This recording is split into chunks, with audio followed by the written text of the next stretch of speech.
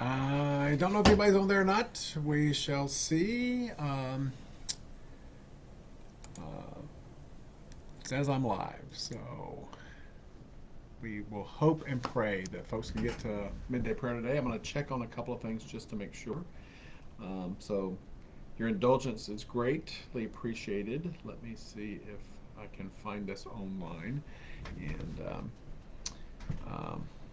in any way, shape, or form. It does appear that we are online.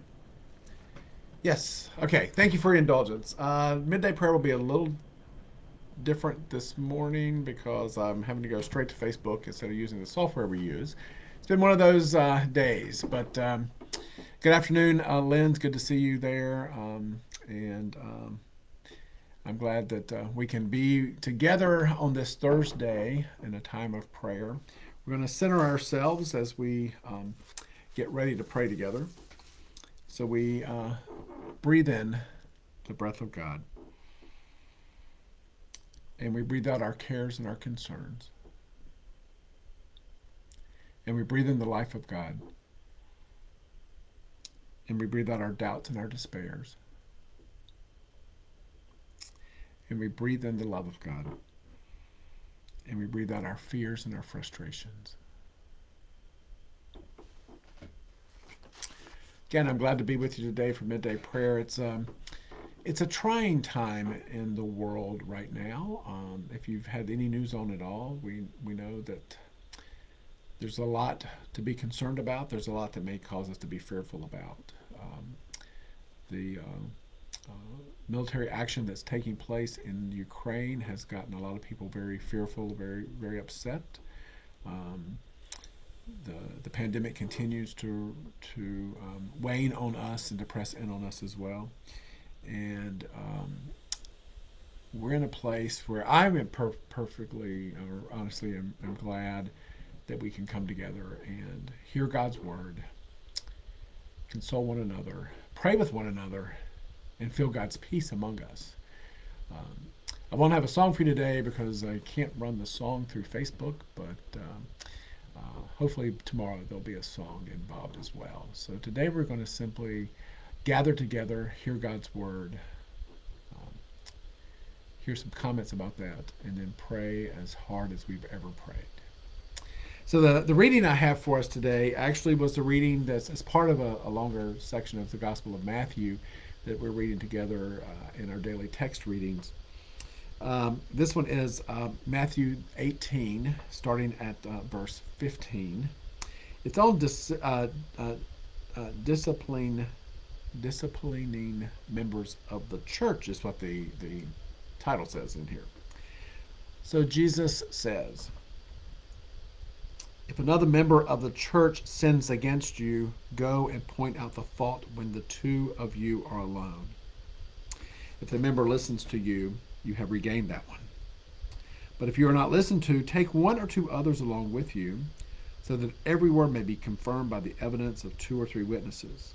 If the member refuses to listen to them, tell it to the church, and if the offender refuses to listen even to the church, let such a one be to you as a Gentile and a tax collector. Truly I tell you, whatever you bind on earth will be bound in heaven, and whatever you loose on earth will be loosed in heaven. Again, truly I tell you, if two of you agree on earth about anything you ask, it will be done for you by my Father in heaven. For where two or three are gathered in my name, I am there among them."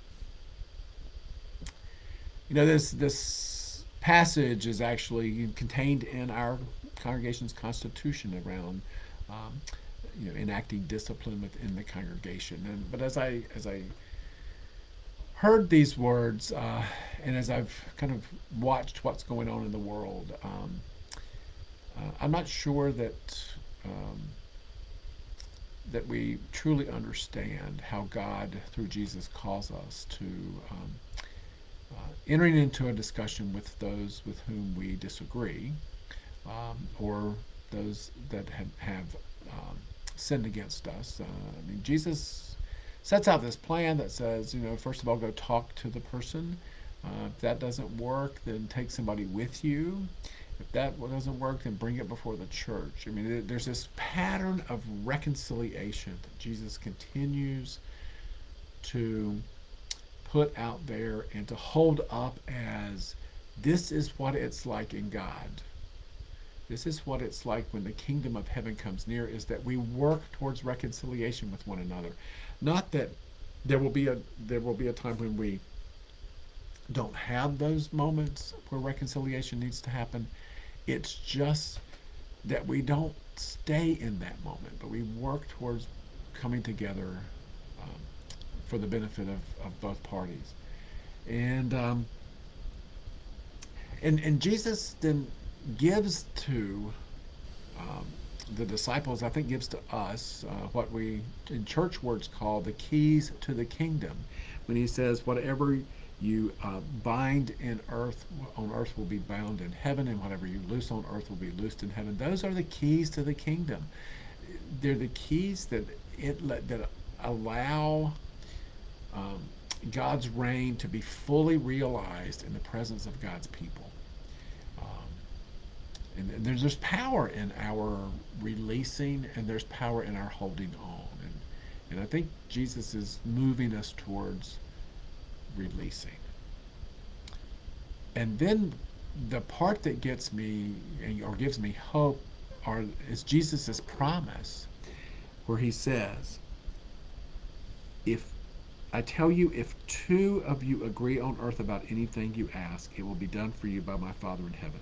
For where 2 or 3 are gathered in my name, I am there among them. And so what we find today, even as we are together on Facebook, is there are 2 or 3 gathered together in Jesus' name. And Jesus is among us. He is praying with us. He is consoling us. He is comforting us. He is pleading as we plead for our prayer petitions to be heard. And I think there's a great sense of hope and peace in Jesus' promised presence with us. And so now we're going to gather together and we're going to pray. And we're going to pray for our country. We're going to pray for the people in the country of Ukraine. We're going to pray for the world. We're going to pray for the church. We're going to pray for our siblings who are suffering. We're going to ask that God's healing presence surround all of that. So join me as we pray together. Good and gracious God, first of all, we give you thanks for Jesus' presence with us, a promise that comes when either 2 or 3 are gathered in his name. And as our prayer group now sits together, virtually holding hands with one another, we pray, God, that you hear these words that are on our hearts, these words that are in our minds, these words that are on our lips. And God, we pray for your world. It is a place that so desperately needs to experience the reconciling healing that your love can give. So we ask, God, that you make it be a place where peace can happen, where disagreements can be talked through instead of settled with force. We pray especially for the people in Ukraine who are hearing air raid sirens and are experiencing explosions, and for all those that have already been killed in this event. We pray, God, that somehow they can feel your presence with them as they hunker down and just see what happens. We pray, God, that those that are shelling will have a change of heart and will stop the shelling and will seek other ways of settling differences. We pray, God, for your folks gathered here in this community, in this broader community here in Howard County and in the state of Maryland and in the United States, that as we continue to move forward together, we too can seek your reconciling peace with one another, that we can listen more than we speak, that we can, as Jesus would teach us, to put the needs of our neighbor ahead of our own needs. We pray to God that we can continue to have low case numbers of COVID, that we can continue to move forward as restrictions are relaxed and as protocols are changed, and that we can gather together as safely as possible. We can worship and praise you through our worship services. We can serve in your Son's name. We pray, God, too, for all of those who are suffering mentally, physically, or spiritually. We pray for folks we're going to name aloud who need your help, your healing presence to support their health. We'll have some names on a list, and then we're also going to pray, God, for folks that are in our hearts and in our minds. So we pray for Victor Broccolino, Gilbert Sindor, Sue Teller, Kathy, Margaret Folcomer, Laura Dareth, Terry, Ben Lehman, Howard Fales, Rebecca Neal, Jeff, Glenn Hardesty, Connie and Herb Koss, McKenna Day, Barbara Dareth, Jane Cox, Lauren Mueller, Woody and Charlotte Wallach, Sabrina, Velvia Goodrich, Sean Fitzsimmons, Nia Zen and family, Trent, Donna, Dave and Nancy, Lynn Smith, Jared and Samantha, Linda Heitzelman, Peggy Helwig, and those that we name aloud are silently in our hearts at this time. Pastor Tamika, Orion, Naya, Dante. We pray to God for those who are grieving, especially the family and friends of Daryl Butler, who died this week. For Carrie Shum at the death of her father. And for all those who are grieving the loss of someone that they love very dearly, someone that they held as a precious person in their life. Give your resurrection hope to all those whose hearts are broken. And now, God, we come together and we join in our prayer. We pray the words that Jesus taught his disciples to pray, saying, Our Father, who art in heaven, hallowed be thy name. Thy kingdom come, thy will be done, on earth as it is in heaven. Give us this day our daily bread. Forgive us our trespasses, as we forgive those who trespass against us. Lead us not into temptation, but deliver us from evil. For thine is the kingdom, and the power, and the glory, forever and ever. Amen. And now, as God's people, we gather and we breathe in the breath of God,